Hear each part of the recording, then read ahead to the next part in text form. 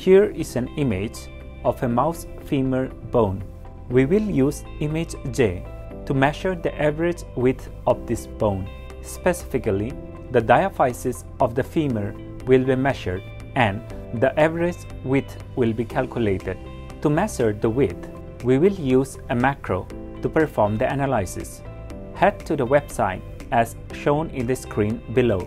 The link is also available in the description below. Download the macro and open the text file once downloaded. Simply copy the entire code and head back to ImageJ and click on Plugins, New and Macro. In this macro window, paste the code. To save this macro, click on File, Save As, rename the file with the extension .ijm and save it. This macro is now ready to be used. To store the result, a text or a CSV file is required. For instance, let us create a text file. Rename the text file according to your choice and select the directory and then save the text file. Now, open the macro using ImageJ. This macro can be run directly or it can be installed. Please visit the tutorial on how to install plugins and macros. The link is available in the description below. To run the macro without installing, click on Run.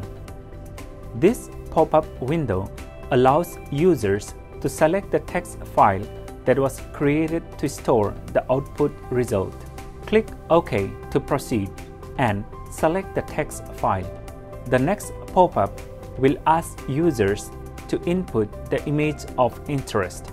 Click OK and select the image of interest. We will measure the average width of the diaphysis in the femur. The action required window asks the users to draw a segmented line to mark one of the outermost edges of the diaphysis and then hit OK. Select the segmented line tool from above and draw a line at the outermost edge in the diaphysis. Once completed, click OK. The next action required window asks the users to draw a segmented line in the other edge of the diaphysis. At this time, the segmented line is converted into splines. Now, use the segmented line tool and draw the line along the edges. Once completed, click OK. The macro uses minimum of 3 and maximum of 15 points to calculate the average width between the two objects.